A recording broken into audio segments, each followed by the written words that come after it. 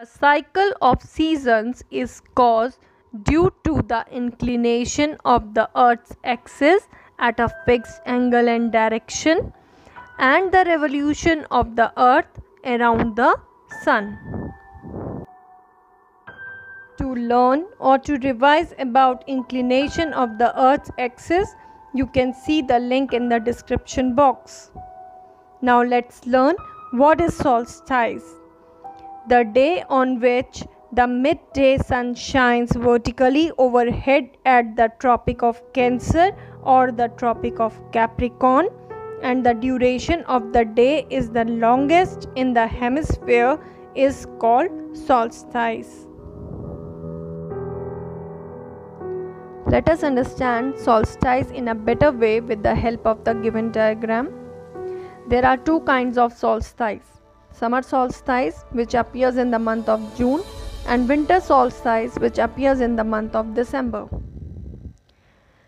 Before moving further, you have to see that there are 4 different positions of the Earth's sphere, and all the 4 different positions are having the red circle which indicates the Arctic Circle, and there is a white dot marked inside the Arctic Circle which is the North Pole. We have to consider the North Pole to understand the solstice as well as the equinox. Let us take the summer solstice first, which is on the left hand side of the sun. The 21st of June, the northern hemisphere experiences the longest day and the shortest night. Because the position of the Earth on 21st of June is known as summer solstice, as the northern hemisphere, or we can say North Pole, is inclined towards the sun, and the sun rays fall vertically on the Tropic of Cancer. Therefore, the places in northern hemisphere experiences the summer season. I hope everyone has remembered that northern hemisphere is having Tropic of Cancer and southern hemisphere is having Tropic of Capricorn.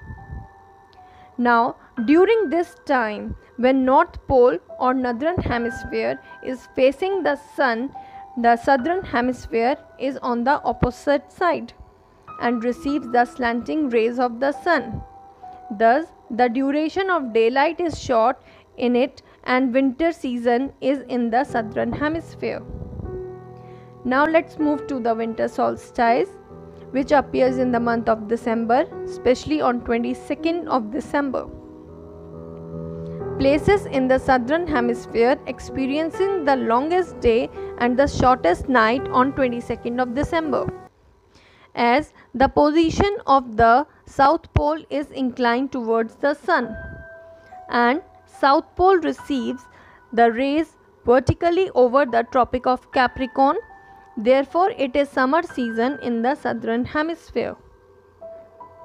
At the same time, it is opposite in the northern hemisphere, which is at the backside of the southern hemisphere. Northern hemisphere receives the slant rays of the sun, and there the days are short and nights are longer.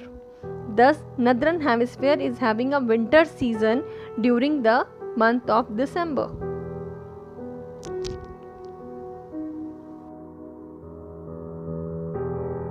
Now, let us learn about equinox.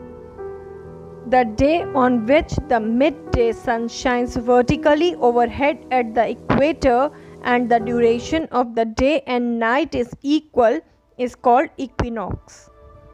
There are 2 types of equinoxes: spring equinox, which is on 21st of March, and autumn equinox, which comes in the month of September, that is 23rd September.